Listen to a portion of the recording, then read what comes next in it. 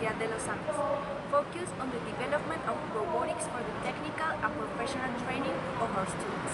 This year, our 74-member team, through an iterative process, has improved our Rover project based on the results of the past URC competition. This edition of URC, we restructured the team's organization, 7 technical subsystems, now including drone, and 2 administrative subsystems. This time, electronic designers from all subsystems working together on the unified power system. Science or class participation, we have set new objectives, which led to the development of a new microcycle based on systems engineering philosophy and agile methodologies. This year, we fully integrated a functional pulley system which is capable of transferring movement between both sides of the rover with much less weight. Additionally, we developed our new 3D printed wheels which are able to absorb much more energy from impacts. They also have an external covering that can be replaced in case of any major damage. The rover chassis is made up from 2020 modular aluminum profiles which guarantee great adaptability at all times. The rover has an electronic system based on a Raspberry Pi 4 and the Tensi microcontroller. Both of them run the main algorithms related to communication and the discrete control of each motor.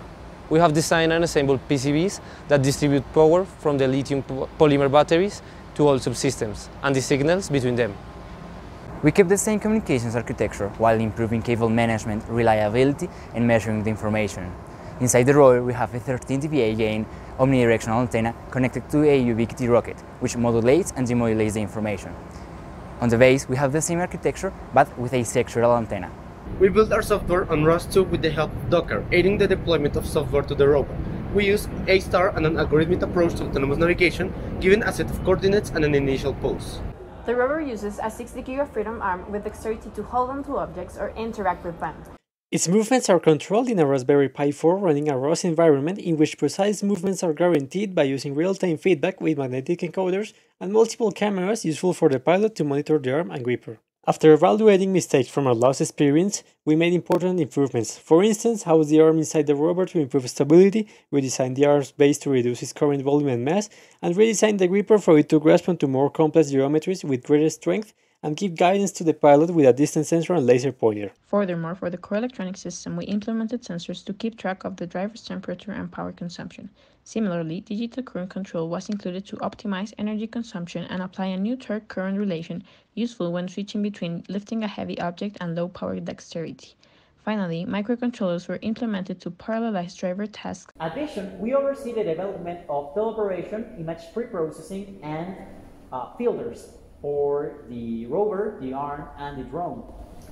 We are in charge of 4 cameras, these being an OBD, an Intel Core RealSense, and 2 web cameras. Our main objective is to provide the pilot with odometry estimations of depth, the detection of air tags, object recognition, and filter imaging.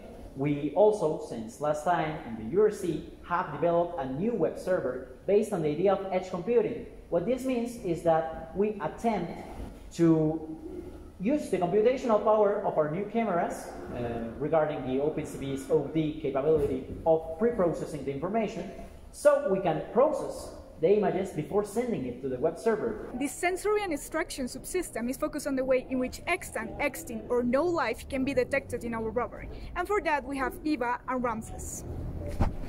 The science team observed the reaction generated by 3 samples collected by Ramses in contact with 5 chemicals located on Eva. This allowed the analysis of the presence of extant, extinct, or no life in the sample through its effervescence or staining.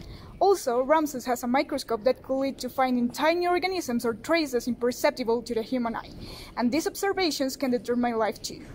Compared to last year, this year we only have 3 compartments to analyze 5 characteristics of each sample, instead of 4 compartments to analyze 6 characteristics. We have improved the system with new motors, with more rigid and resistant impressions, with a new electronic PCB, and with a change in the operating system from ROS to ROS 2. Now, I'm glad to present the Condor project, the new prototype made by Robocol. It functionally focused on the aerial support for the team and the rover. For the autonomous navigation task, the drone is connected by Mapping protocol, which allows the flight computer to give orders to the drone based on the recognition of air tags with OpenCV Robocol algorithms.